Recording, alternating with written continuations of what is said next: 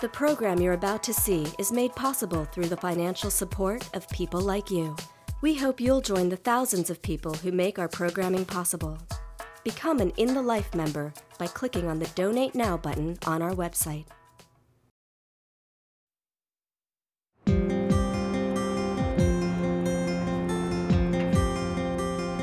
Our state is pretty difficult sometimes. I think the hardest part is navigating life just in general. I think it's important that people know that I'm gay and that I have children and that I have a life and a job that needs to be protected. This is where I am, and this is how I feel, and this is the way I like to be. I have a 5-year-old son. He's very proud of me. Make sure no matter where we go, that everybody knows that I'm his dad. Ohio is home to 11 million people. Like other Americans, Ohioans are struggling to work, live, and find the American dream.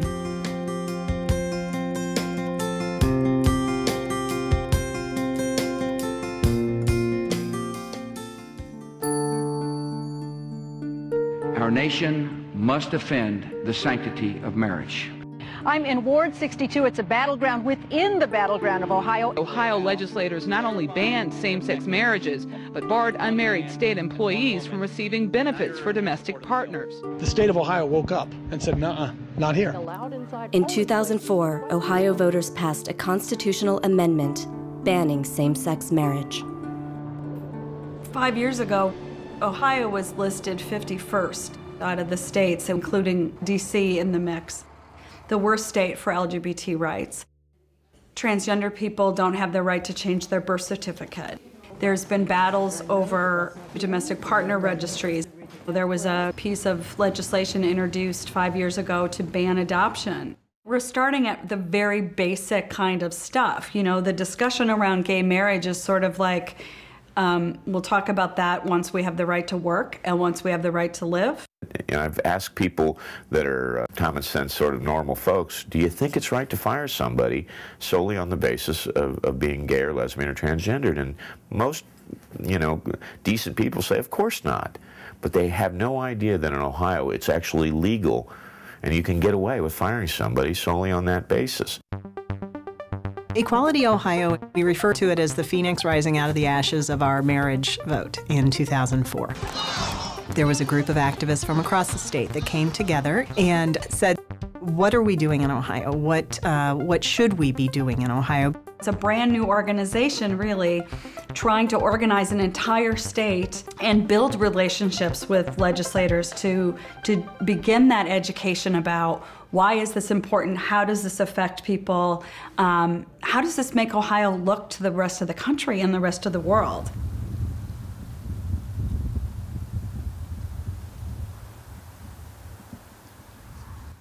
I was a corporate trainer for 9 years, and then I managed some large portrait studios. I thought it would be easier to get a job. I have lots of experience in totally different fields. I have management, you know, behind me and things of that sort. And as soon as I started transitioning, I can't find anything. Ohio is only one of 3 states that will not correct a birth certificate for transgender individuals, which makes it very difficult for people when it comes to employment, because they're supposed to show all this identification, and if their identification, say their driver's license says male, and their birth certificate says female, there's incongruency. My last job, I lost because of some complications with restroom usage. Now, normally in public, I'll just go into the men's restroom and have no problem. But unfortunately, when you get hired, at least in my state, you have to supply a birth certificate, which is not amended. So it does state female. So then they start delegating where you can and cannot go to the bathroom. You know, they had made one in the basement of a building available for me. Unfortunately, it was inoperable, so I left the workplace to use the restroom off base or what have you, and when I came back, I had clocked in too late, so I got fired. And this is after they warned me not to use the men's bathroom. The discrimination that's going on in the state of Ohio against LGBT people and the lack of protection is so basic that people are living in poverty because of the discrimination, which I don't think most people have thought about. Most elected officials don't really think about until you bring it to their awareness. Bills for third consideration. In response to the lack of protections, legislation was introduced in the Ohio State House. We're talking about House Bill 176, which is the Gay Lesbian Non-Discrimination Act, and this bill covers employment, credit, and housing. Businesses know that discrimination is bad for business. We've tried to make the argument that why would you want to discriminate against anyone?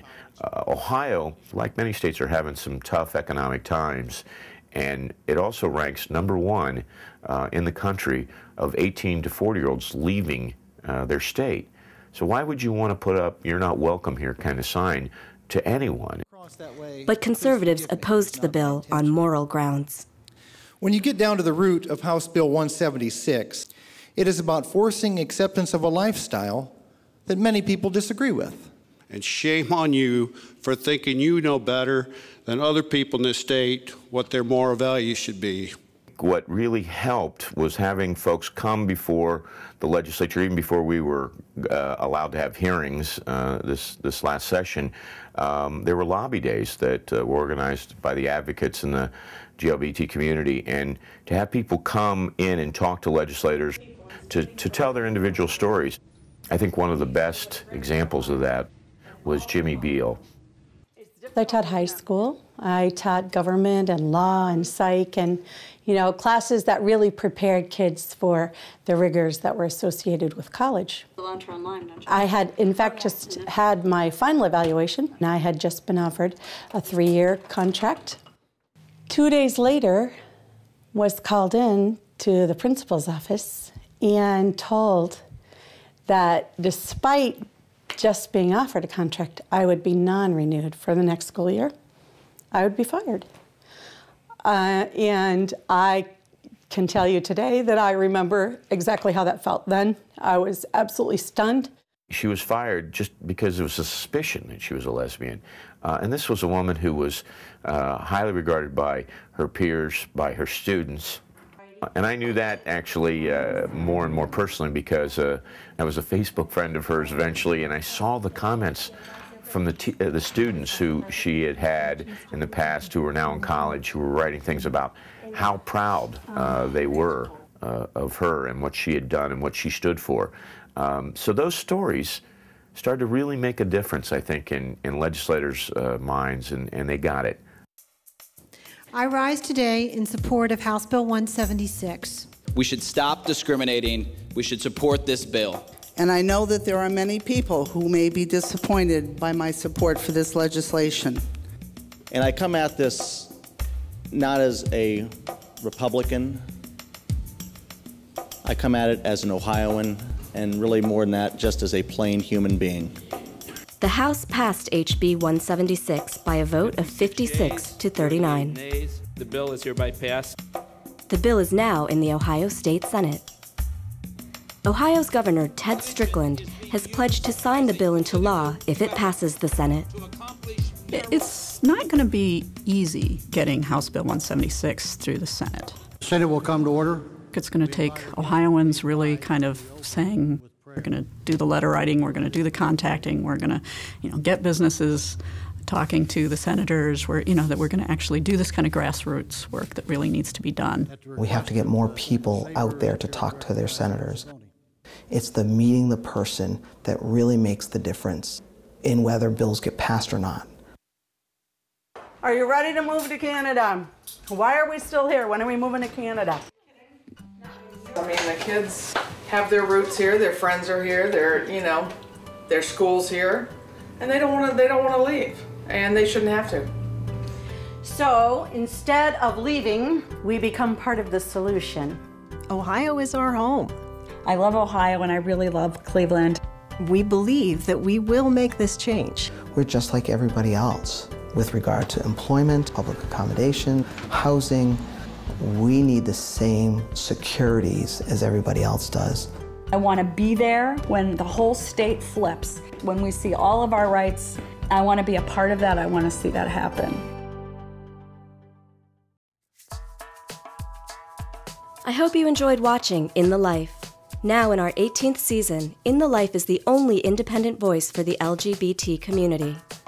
Because we air on public television and the internet, we are not influenced by advertiser demands. But we can't do it alone. Please join us today by clicking on the Donate Now button on our website.